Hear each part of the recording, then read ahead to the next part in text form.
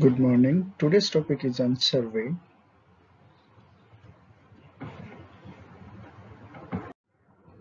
Learning outcomes. Explain the different types and uses of survey. Describe the various methods of data collection. List the steps in conducting a survey. Summarize the various conclusions of National Oral Health Survey conducted in Malaysia.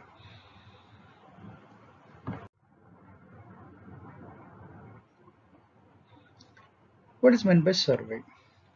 Survey is nothing but systematic method of collecting the information from a sample of the population of interest such that the results are representative of the population. I hope you understand what the definition is speaking about. If you want, I can give you the example. Survey is nothing but the method of collecting the information from a sample, because whatever the research you do, it's only on the samples you are selected. You are not going to do all on the whole population. For example, the Malaysian population is 30 million, but your sample will be somewhere 300, 600, something like that. So your aim is to generalize the results of your sample, that is 300 to 30 million. So the survey is systematic method of collecting the information from a sample of population of your interest such that results are representative of the population. I hope you can understand what I am speaking. So these are the types of the surveys, like descriptive and analytical. Descriptive, under descriptive there are two types: cross-sectional, longitudinal. Under analytical, cross-sectional and longitudinal. So there is no difference between these two. Yes, there is a difference. Descriptive will give only like description: age, gender, location, time, place. But analytics will give, because in analytics we'll have some hypothesis. We have to prove or accepting or rejecting that hypothesis will be there. Uses of survey. The first use is monitoring the trends of oral health disease. Then for the policy development. Then for program evaluation.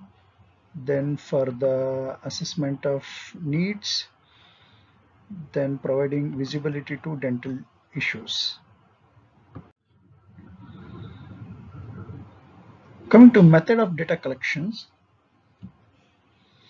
the first is health interviewer survey. Second is health examination survey.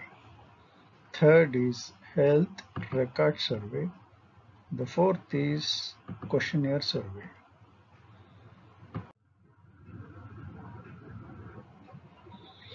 Coming to health interviewer survey. It is a method of measuring subjective phenomena such as perceived morbidity, disability and impairment, opinions, beliefs and attitudes. The data obtained may not be reliable because of the limitation of the interviewer method, so it can be combined with health examination.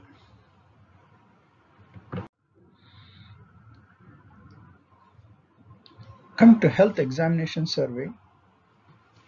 The information is more valid because it is carried out by a team of doctors and auxiliaries, but the disadvantage is it is expensive and cannot be carried out on extensive scale. The method also requires consideration of treatment provision to ailing patients.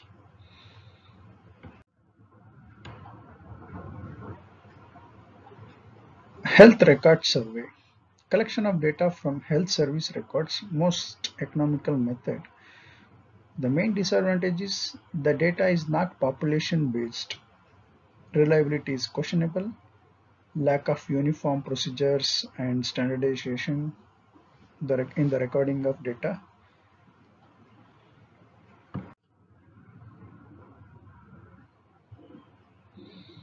Coming to questionnaire survey, the use of questionnaire and interviews is standard method of data collection in clinical, epidemiological, psychosocial and demographic research. It is used to measure subjective phenomena. Taking medical history is a form of questionnaire interview and is recorded either in a fixed protocol or taken as an open-ended interview.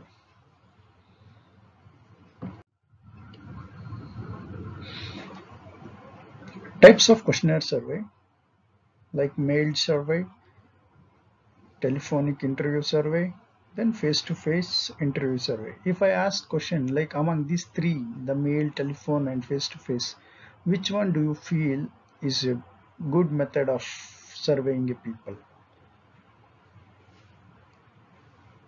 You have to answer.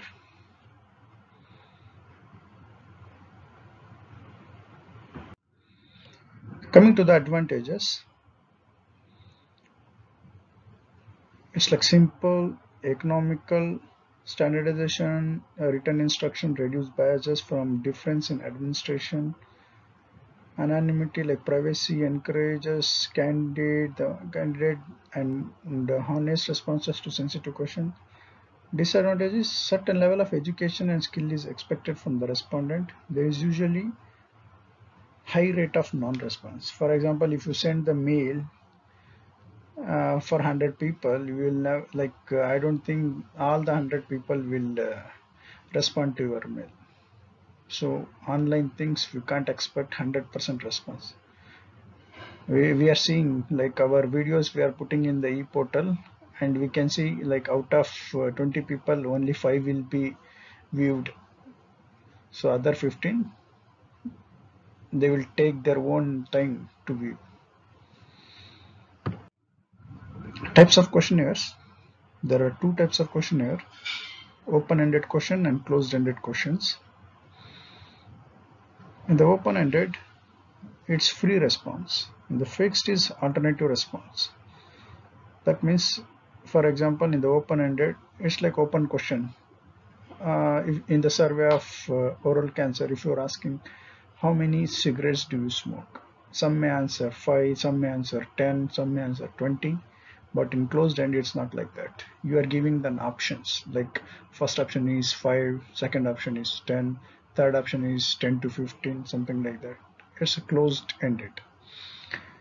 In open-ended, the subject answer in his own words, but in closed-ended, answering is done by choosing from number of fixed alternative responses.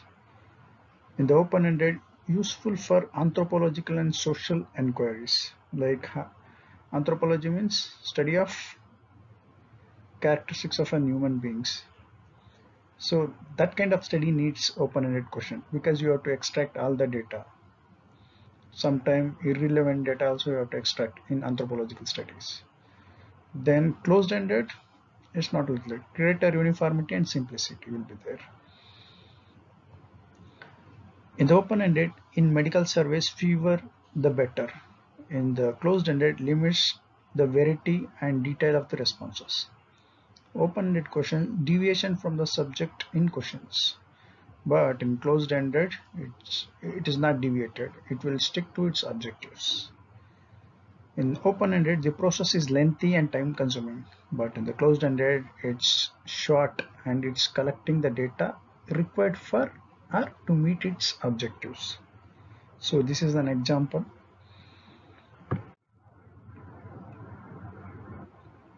Advantages of closed questionnaire is focused and pertinent to the study subjects, easy to administer, uniform and simple, pre-coded, analyzed in short form. Types of scales. There are two types, Likert scale and Gutman scale. The Likert scale, here you can see strongly agrees 1, strongly disagrees 1, disagrees 2, strongly disagrees 3, slightly agrees 5, strongly agrees 6. Like that, either increasing or decreasing ranking will be given. So this is nothing but Likert scale. But in the Gutman scale, you can see here, please share answer yes or no to the following questions. The first question is, I like playing video games. Yes or no.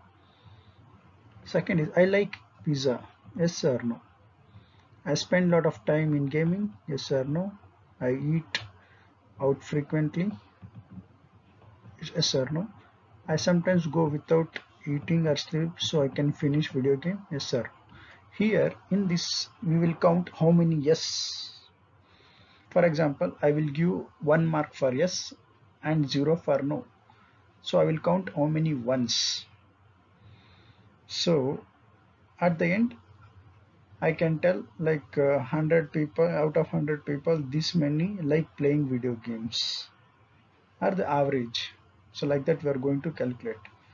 In Likert scale we are going to find out the median. So some 4.5% people were agreeing, like that we can tell. So for time being you just remember there are two scales, Likert scale and Gutman scales.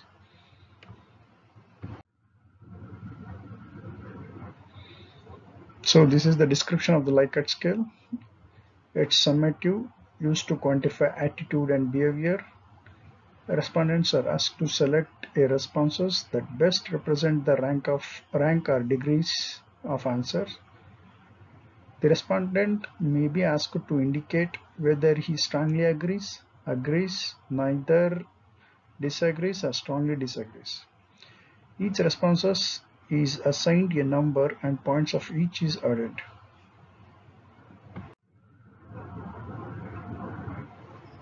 Coming to Gutman scale, this contains a series of statements that expresses increasing intensity of characteristic. The respondent is asked to agree or disagree with each statement, or yes or no.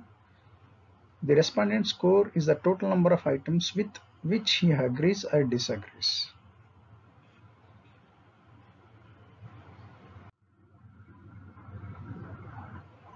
Language and wording style. In any questionnaire study, the pitch to the level of the respondents. You can't use the sentences like vocabulary which is very high, which is which is not able to understand by the normal person. So you have to use the language such that a common man can understand. A common vernacular conversation style should be used. Avoid leading questions. Avoid professional jargon and abbreviations. Sequencing of questions. The first should be introduction, and introduction should be clear, concise, but relevant. Introduction to the questionnaire is helpful with the purpose. Cover sheet. The name of the survey and responsible organization, code for the respondent, name of the interviewer with date.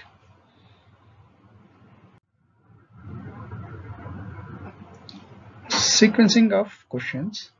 Warm-up questions or statements should start the questionnaire. Do not start with threatening questions about the sensitive issues like income. Transition from one section to other should be smooth. For example, if you are collecting data of knowledge, your study also wants the attitude of the patient. Then when your questions is transiting from knowledge to attitude, it should be smooth. In the body of the questionnaire, appropriate use should be made of standard formats for instruction, like boxes for instruction to skip some questions that should bypass for particular respondent.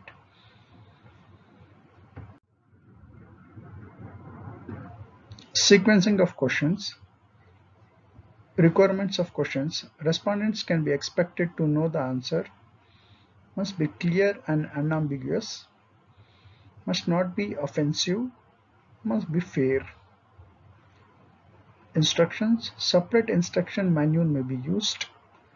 Instruction may be included in the questionnaire. Reliability of the questionnaire.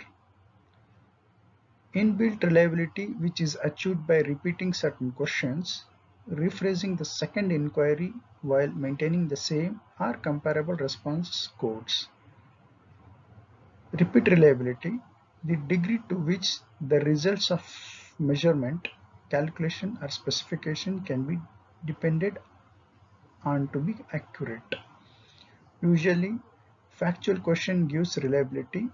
Opinion questions are less reliable. The degree to which a research instrument produces consistent results measured by test and retest,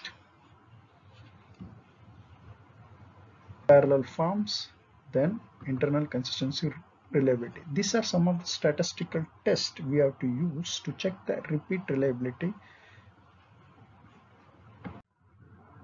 Coming to validity of the questionnaire, truth and accurate representation of information. It is an estimation of how accurate an instrument is at measuring what it is trying to measure. There are two types of internal validity. First is internal validity and the second is external validity.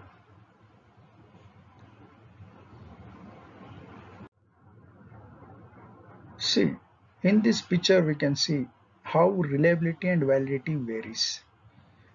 When there is a good reliability but no validity, somewhere if this is the target, you are achieving your target here. This is like reliable, your questionnaire is reliable but not valid. Here in the second picture you can see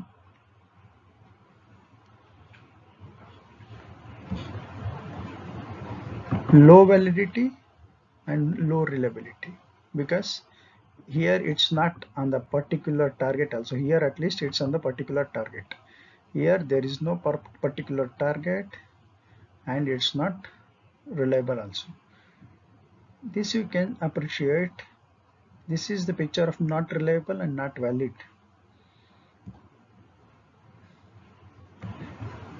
Then what is the difference between this and this and this and this? Just see the picture and observe. You can make the difference.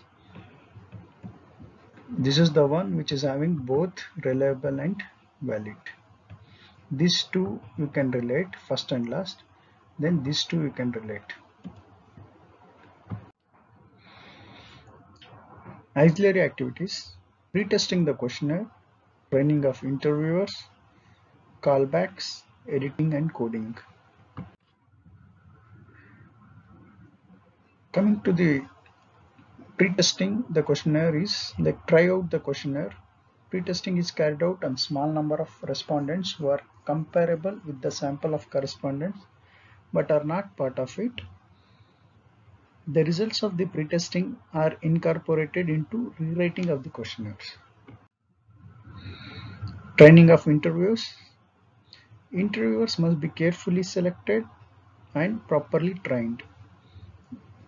They are the backbone of the data collection in survey. Instruction should be given about confidentiality of information, patient and perseverance, being pleasant with positive attitude, following the instructions. Objective of the training and calibration: to ensure uniform interpretation, understanding and application by all examiners of the codes and criteria for the various disease and condition to be observed, to ensure that each examiner can examine consistently. In order to measure intra-examiner variability, an examiner reproducibility test should be done, that is kappa statistics, and the values are ranging here.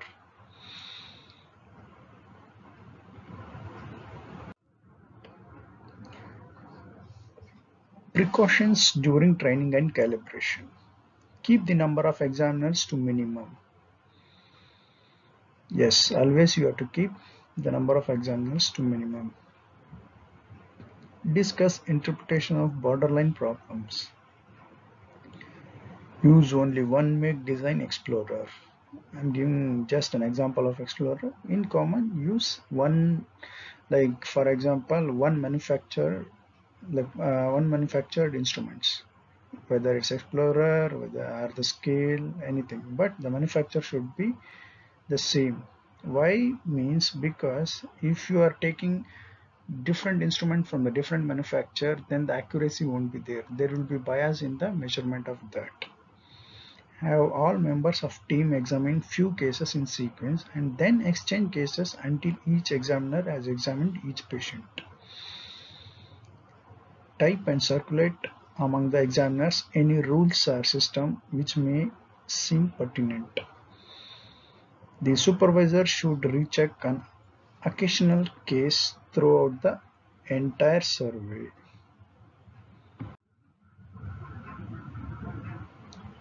Callbacks. Callbacks are repeat visits to non-respondents and are most helpful in minimizing the non-response rate. Yeah, I'm seeing whenever I post any questions in the portal, out of 28 people of batch 22, there are only 15 were responding to my questions. So other 15 were not responding. Again, I have to message them individually for the response. Like that, callbacks we have to do. The time of the callback should be convenient and suitable to the respondent. Don't expect this from us. There has to be limit on the number, like callbacks minimum 2 to 3. Editing and coding. Questionnaire should be checked by supervisor at the end of each day. If there is incomplete answer or unclear statement, missing information, responses are then carefully coded with verification.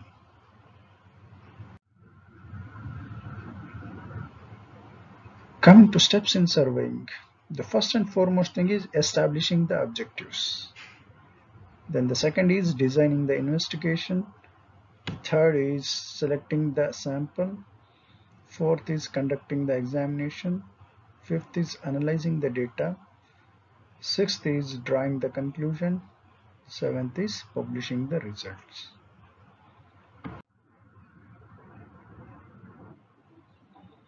First, establishing the objectives. The objective must be absolutely clear before considering the design. The objectives can either be stated in the form of hypothesis or may be stated by describing what it is to be measured. This is an example. There is no difference in the periodontal status of males and females aged 35 to 44 years in Butterworth. This is your objective. That means there is no difference in the periodontal status of males and females. After your study, you found out there is a difference. Rejecting this and accepting your alternative one. That's what Dr. Sheila has taught you. There are two types of hypothesis, null hypothesis and alternate hypothesis. Always you have to start with the null hypothesis. This is null hypothesis statement. That is no difference. If you get any difference after research, then you're rejecting this and accepting that. Designing the investigation. Prepare a written protocol which contains objective, a description of type of information to be collected and the method to be used, a description of sampling method, personal and physical arrangements, statistical method to be used in analyzing the data, provisional budget, provisional timetable of main activities and responsible staff, obtaining approval from the authorities, and emergency care and referrals.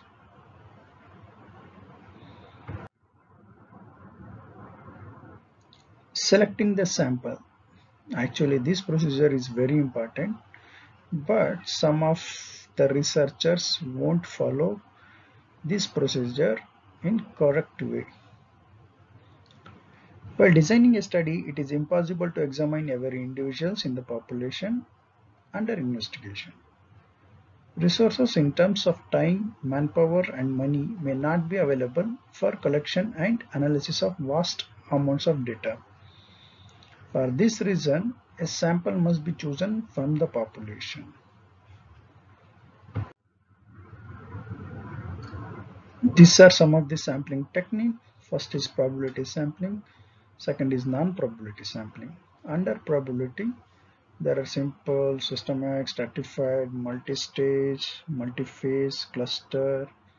In non-probability, purposive, convenience, quota, snowball. This, I think, in research methodology, Dr. Sheila has taught you.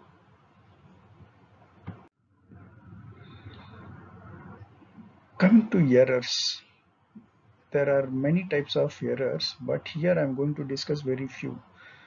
In that, the first one is observer error.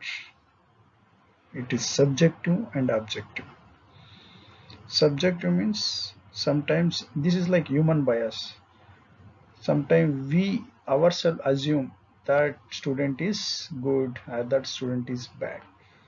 That is error. That is subjective error. Objective means, but sometimes, for example, if I want to calculate the periodontal pocket depth, I will use one probe and I will calculate. Oh, I was getting some 3.5. If I give it to you and if you measure, you will get 4. So, which is like if I measure, sometime like application of pressure on the pocket or within the pocket is difference among ourselves.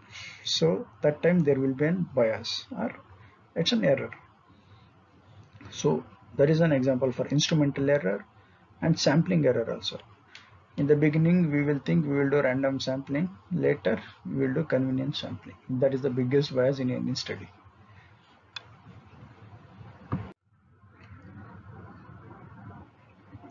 Conducting the examination. Scheduling. An orderly schedule should be prepared for data collection.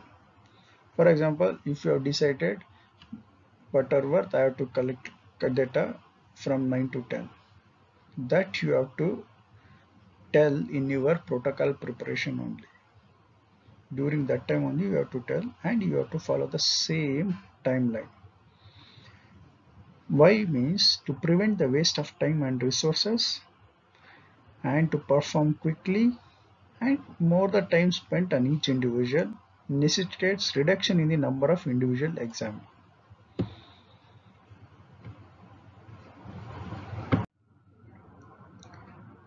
Personal and organization skill.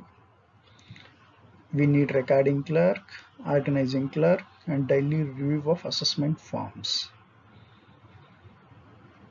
And these are some of the roles of organizing clerk, like maintain constant flow of subjects, check the finished records for accuracy and completeness, ensure adequate supply of sterile instruments.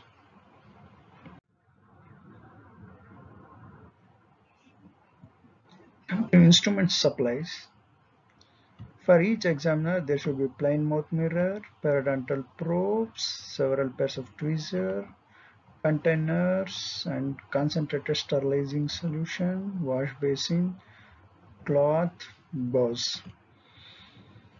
My question is, in your protocol, most of you are doing survey, like in your research protocol, most of you are doing survey. Have you put this instrument list in your research protocol? I don't know. Please check in your research protocol whether you have put or not. If you have not put, then you have to put. Infection control and disposable.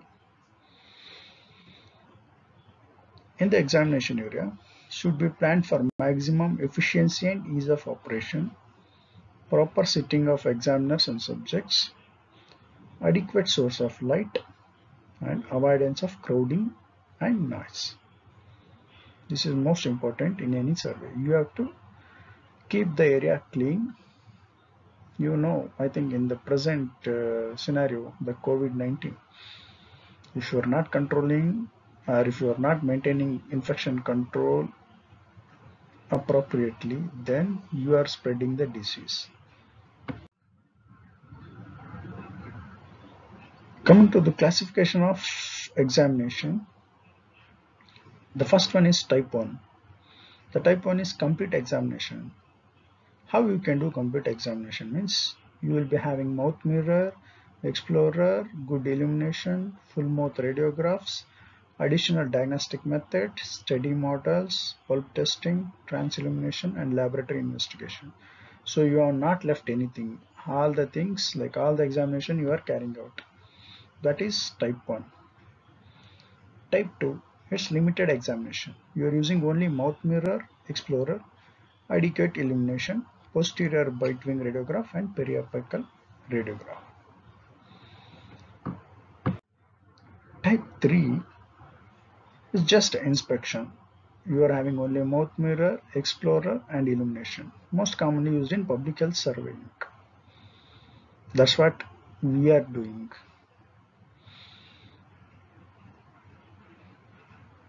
This is in general public camps.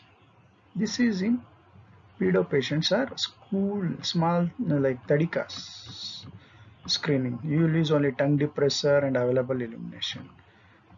Here for the publics you will use mouth mirror and probe.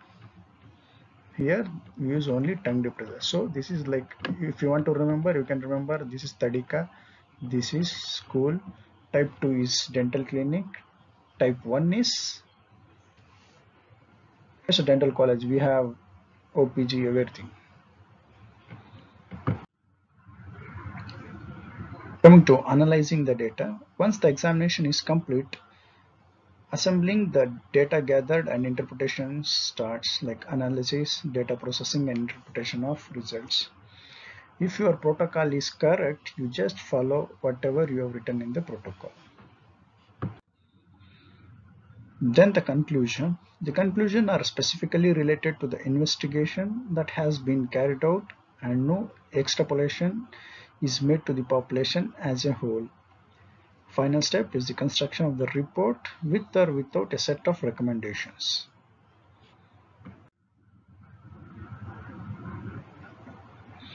Publishing the report, statement of the purpose of the survey, materials and methods like area and population, types of information collected, method of collecting the data, sampling method, then results, discussion and conclusion, then the summary. So your report should contain all these things. Then WHO format for reporting survey. Same thing as we discussed in the previous slide. Statement of the purpose of the survey, material method, description, type of data collected, sampling method, examiner personnel and equipment, statistical analysis, cost analysis. This is one which is added in WHO format. Then reliability and reproducibility of the results. So this is the most common type of survey we are doing, pathfinder survey. That means you are finding some path. Okay, for example, if you are finding something like in age group of 5 years, you are measuring the oral health status. Again, in the age group of 12, you are measuring the oral health status. Again, between the age group of 15, you are measuring. That means you are measuring from in the 5-year age group, 12-year age group, and 15-year. So some path is there from 5, 12, 15. So 5 I can tell as school-going children's, 12 and the 15. In the 12 you can see mixed dentition. In the 15 you can see almost the permanent dentition. So like that you are finding some path. So that is nothing but pathfinder survey. So in the pathfinder survey you have to tell about the method and the sampling technique and which are the population and their subgroups and appropriate number of subjects, specific index age groups in one location. In this way, reliable and clinical relevant information for planning is obtained at minimum expenses.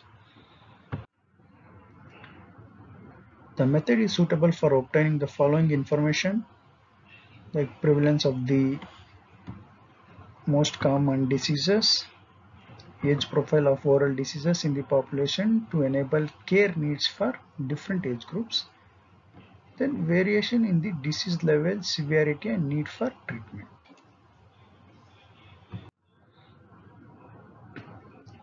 Coming to Pathfinder survey, it also contains pilot survey for minimum sample to check whether whatever preparation you have made it's working properly or it will work properly. To check that, you are going to do pilot survey.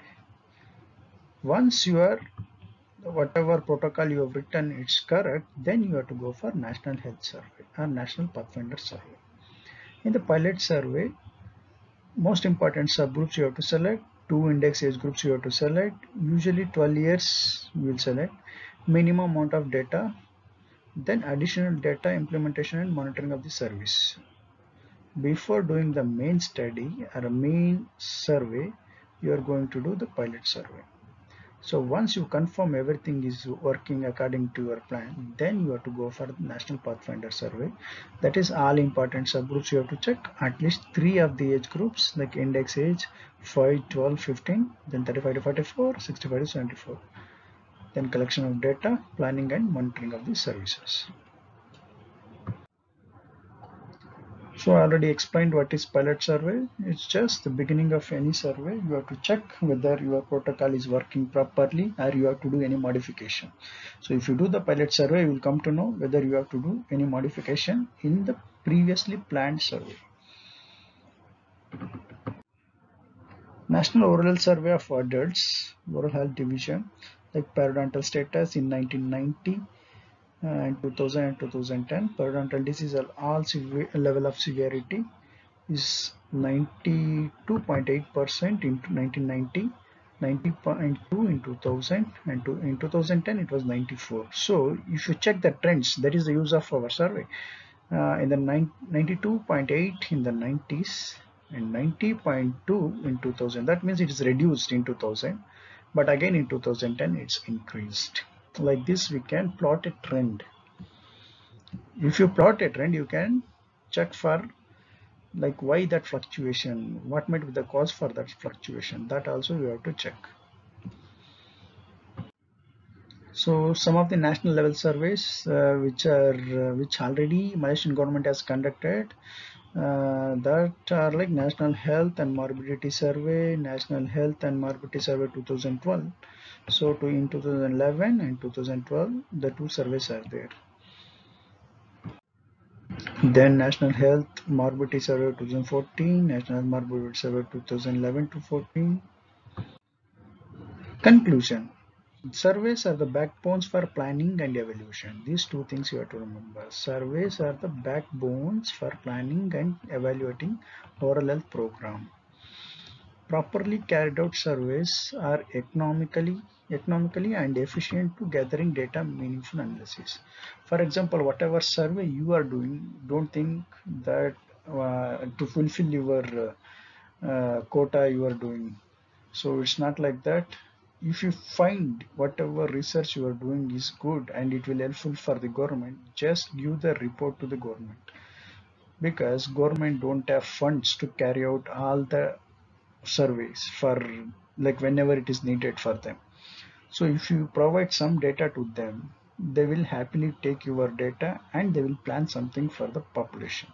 So don't don't neglect the things, take it seriously, do according to the plan or in a systematic way.